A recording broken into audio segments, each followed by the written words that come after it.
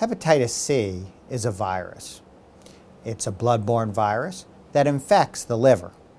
And there, it is unable to be eliminated by the host immune system and persists, making new copies of itself and damaging the liver cells.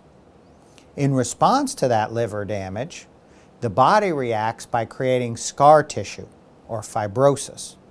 Over time, that fibrosis, when it becomes extensive, leads to a nodular, hard, unhealthy liver that we call cirrhosis. So when we think of the problems related with hepatitis C, it is not actually the virus itself that is the culprit, but the inflammation and then the scarring that hepatitis C virus causes.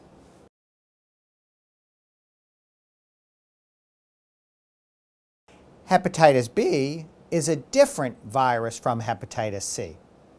Many of the differences aren't important to the general public, but are important in how they act and how we have to treat them.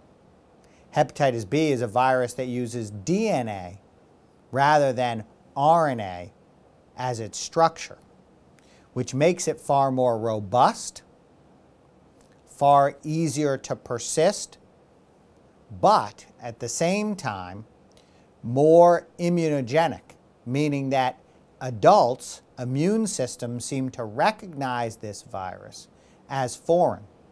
And so 90 to 95% of adults who are exposed to hepatitis B will clear the virus on their own, as opposed to 15% or less for hepatitis C.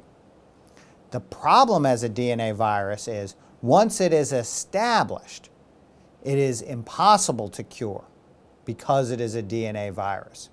And babies who are exposed to hepatitis B from their mothers, for example, have less than a 10% chance of clearing this virus, which is why the majority of hepatitis B transmission on a worldwide level is from parent to child, and the majority of hepatitis C transmission is adult to adult.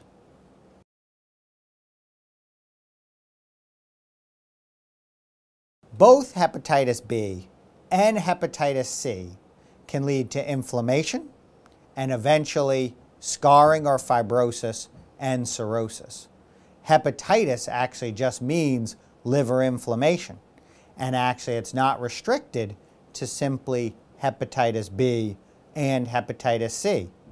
Alcohol, toxins, many things that we can either ingest or infect our body can have that same pathway of inflammation, fibrosis, eventually cirrhosis, and once you have an established cirrhosis, that same inflammation and attempt at repair can lead to liver cancer.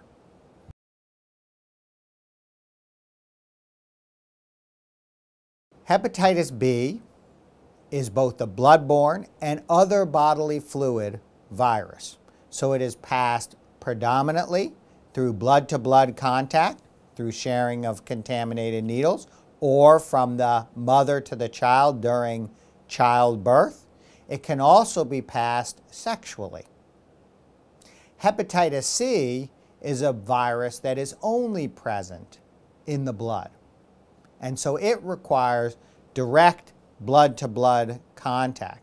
It cannot be passed through casual contact and is actually difficult to pass sexually because as an RNA virus it is very fragile and not very robust, but needs direct blood-to-blood transmission, which can occur through sharing needles, through contaminated instruments, or from anything in which blood is transmitted between two individuals.